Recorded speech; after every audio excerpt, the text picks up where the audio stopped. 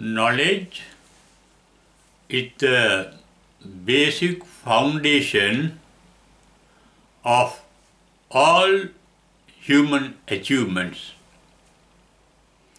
human success, human discoveries, human inventions,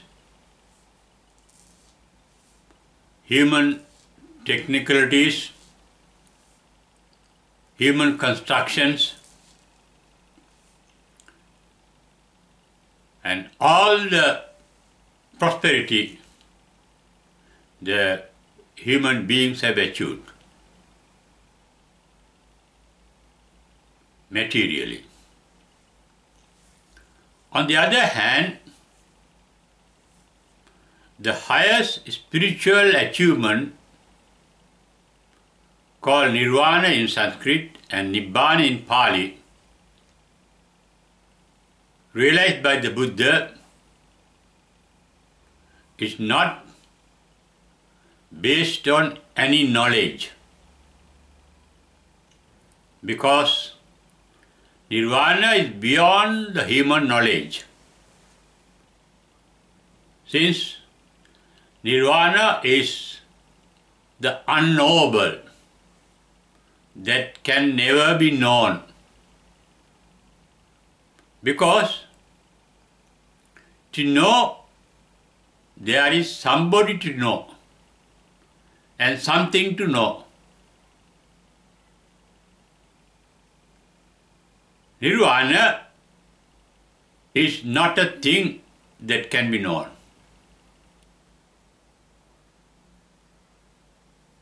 It is beyond all material things, non-material, beyond energy. Material things are existing in time and space and can be measured by time and space. Nirvana is a state beyond time and space. It has no boundaries called spatial dimensions of length, breadth and height. It has no time duration limited like the past, the present or the future. It is called akaliko in the Buddha's language called Pali, because it is beyond the time dimensions. It is called anantam, boundless, limitless, the meaning of the word ananta. In space, it is unlimited both in space and time, but it is denoted as sanditthiko and eipasiko in Pali, the Buddha's language. Sanditthika means it can be seen here. That is the verbal meaning. That means Nirvana is here. Sanditthika means Nirvana is now. Eipasika means verbally, eipasika is can be seen here. Sanditthika can be seen now. That means Nirvana is here and now. Now means any moment that we can call now. It has no time duration. And here means any place that we can call here. It has no limitation with regard to space.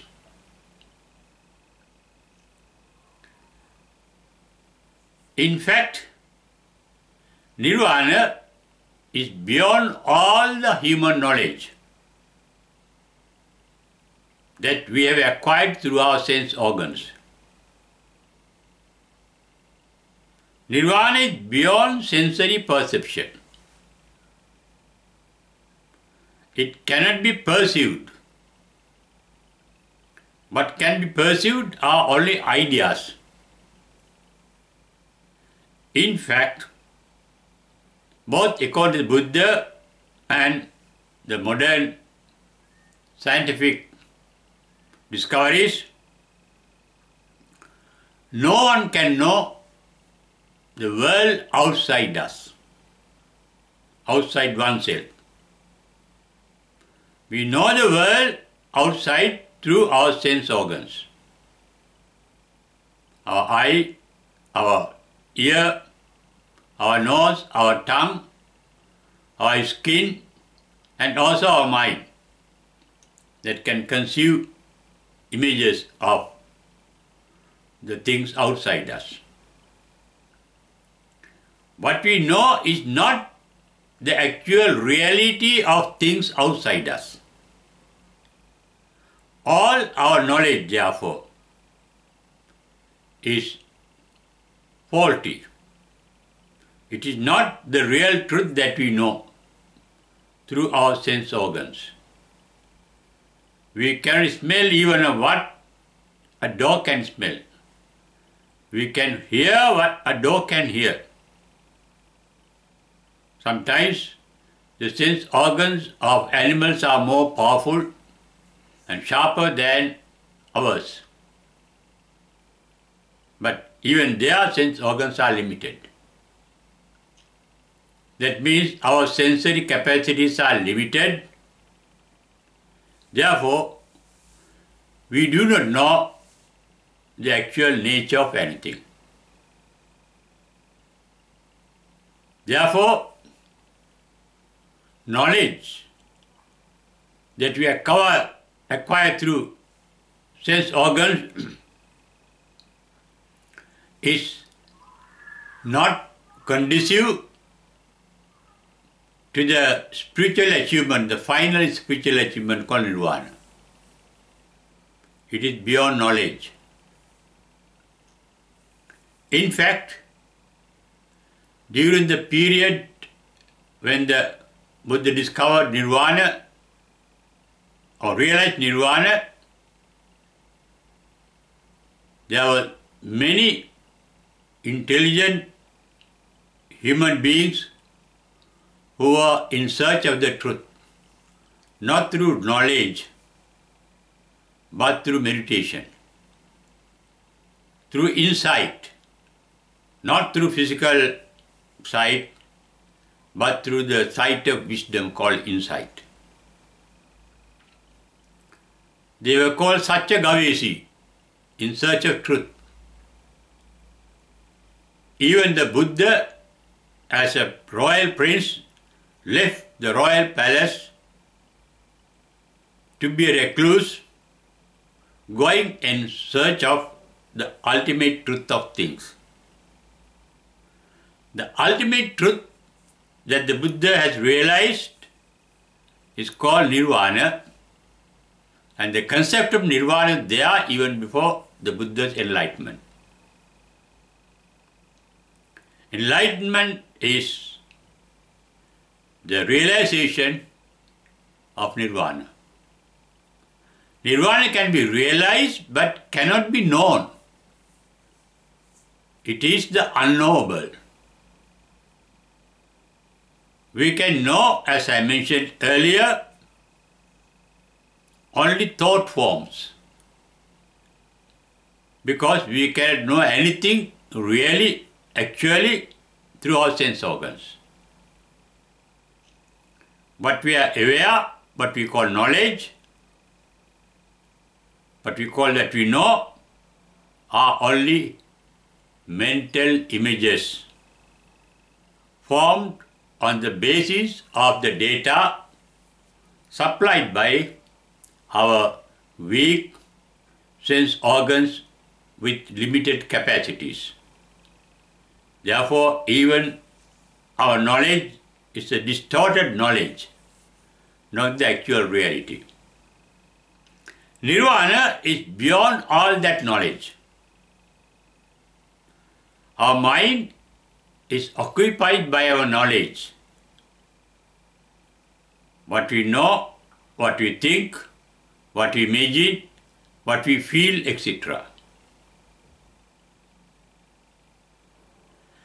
That is the entire content of our mind.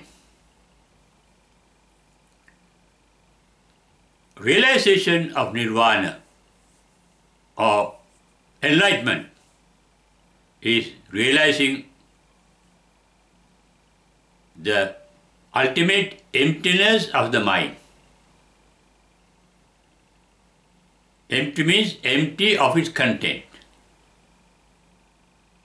Therefore, the ultimate truth realized by enlightenment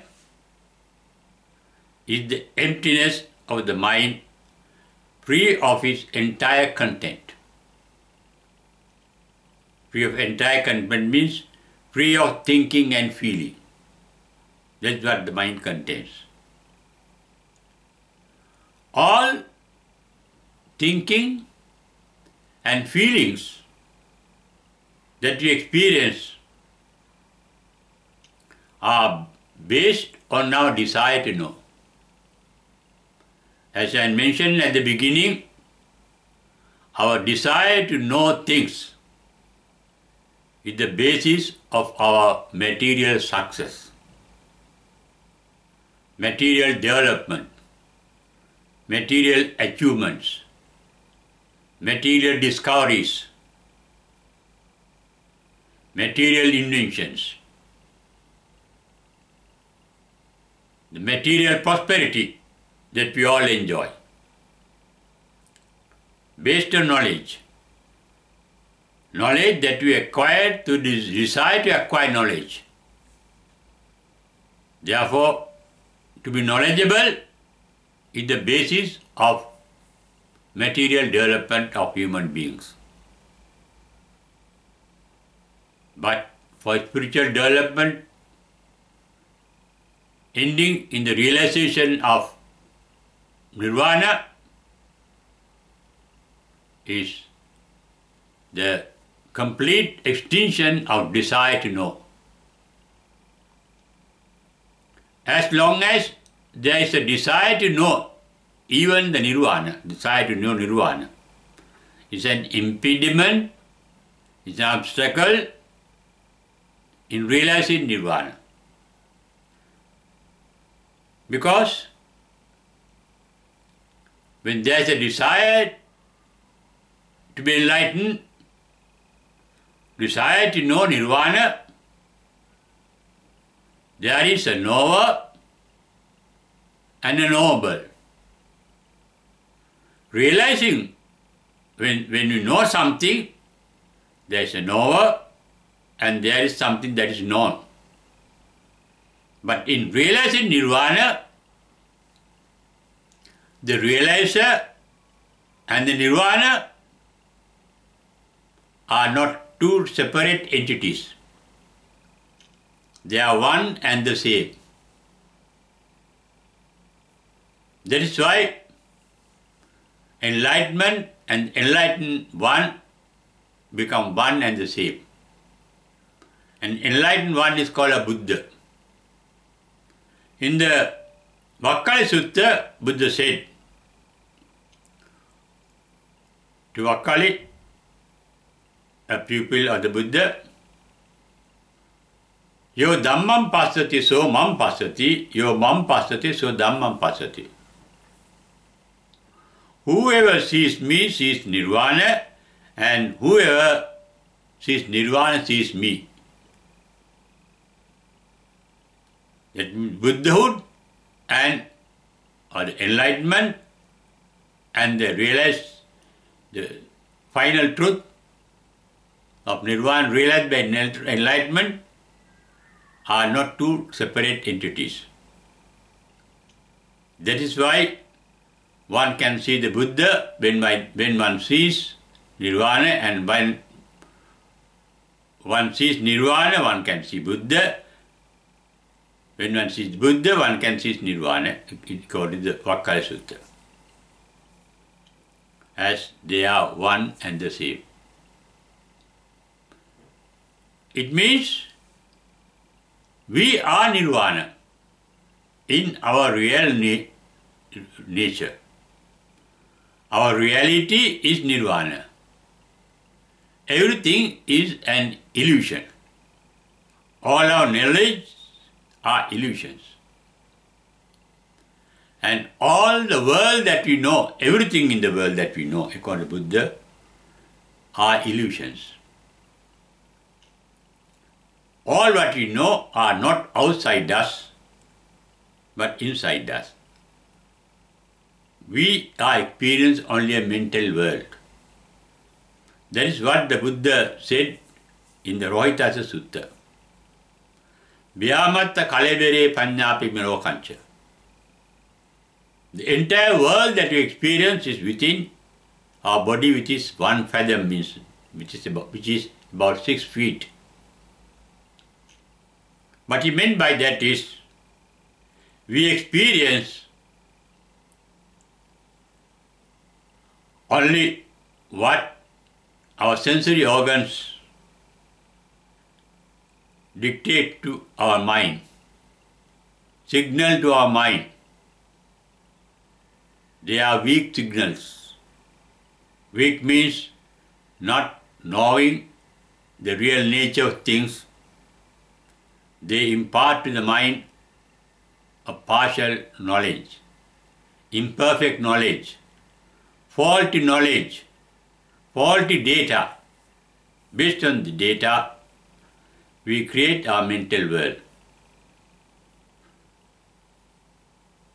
The real Nirvana is beyond that noble mental world. But we know means we know not the things outside us, but only the mental reflection of things outside. That means we know only our mental images, our ideas. We know something means we have an idea. For example, we may have the idea, a mental picture of a mother, father, brother, sister, wife, husband, etc. A tree, a mountain, a river, etc. They are only mental creations. Even when we are in front of objects, as I mentioned earlier, no sense organ can know the real nature of the object in front of us. We know only what our sense organs reflect in our mind. They are reflections. Reflections are not actually real, though appear to be real. They are apparent realities. For example, when you go before a mirror, your image may appear in the mirror, but the image in the mirror is neither you nor somebody else, but it is an illusion, appearing like yourself. But realization Nirvana is realizing the actual reality. What is the actual reality? The emptiness of the mind includes the mind means emptiness of everything. Our mind is the world in which you live, the universe in which you live. Therefore, the entire universe can be called emptiness in reality. That emptiness has no boundaries, no beginning, no end, boundless. Because Buddha's words, anantam, boundless space, boundless in time, akalika. Even this universe, beyond all the boundaries, it has no boundaries. The real space, that emptiness or the space, the boundless space, has never been created by somebody. There is no creator of the emptiness or the empty space, the boundless space. And there is no point of time in which the universe was created, the emptiness was created. It is beyond time dimension and also beyond the space dimension. the ultimate truth called the emptiness. And it is not knowable because our petty mind is bounded, limited with its capacity. The mind has no capacity to realize the boundless nirvana. Therefore, nirvana is called animitta. It is not an object of the mind, it is not an idea. We can form an idea of nirvana, but that is not real nirvana, it is only a reflection. Atakkavachara, we cannot think of nirvana. To think of nirvana, it must be limited. It must have some form. Nirvana is formless. In the Kevada Sutta, Buddha mentioned the nature of the emptiness of nirvana. He used the word anantang in that. It can be realized, that emptiness can be realized by oneself. Vijnana. Anidasana, you can't give an example to it. It is unique. It has no duplicate. It cannot have a duplicate. It's so boundless. Anidasana. And it is not made of any physical elements. According to Buddha's discovery, the universe is created by 4 elements called Patavi, Apo, Tejo, Vayo. And this Kevada Sutta says that the nirvana is devoid of all physical elements called Patavi, Apo, Tejo, Vayo. Therefore, it is devoid of all physical forms that can be called long, short, small, big, etc. Good, bad, etc. That means nirvana is beyond, as I mentioned earlier, beyond all boundaries of time and space. Therefore, we cannot mentally form an image of nirvana, the real nirvana. We can form an idea of nirvana, but the idea is not the real nirvana. We can have an idea of anything or anybody, but there is an idea. And we can use a name to denote the idea, but that is only a name, only a symbol. For example, the singular word Nirvana, or the Sanskrit word Nirvana, or the Pali word Nibbana, denoting the ultimate truth, are only symbols, verbal symbols used in language. That word is not the real nirvana. The idea that we form in our mind is not the real nirvana. That is why nirvana is said to be atakkavachara, you can't think of nirvana. Animitta. Animitta means you cannot have it as a mental image. You can create a mental image of nirvana based on the knowledge acquired through reading or hearing or experiencing, but that is only a mental image, but not the real nirvana. Therefore, we can say nirvana is the unknowable. That cannot be known, because when we realize nirvana, when we are enlightened, there is nobody to know nirvana. The self vanishes altogether. Thought vanishes thinking vanishes altogether. Feeling vanishes altogether.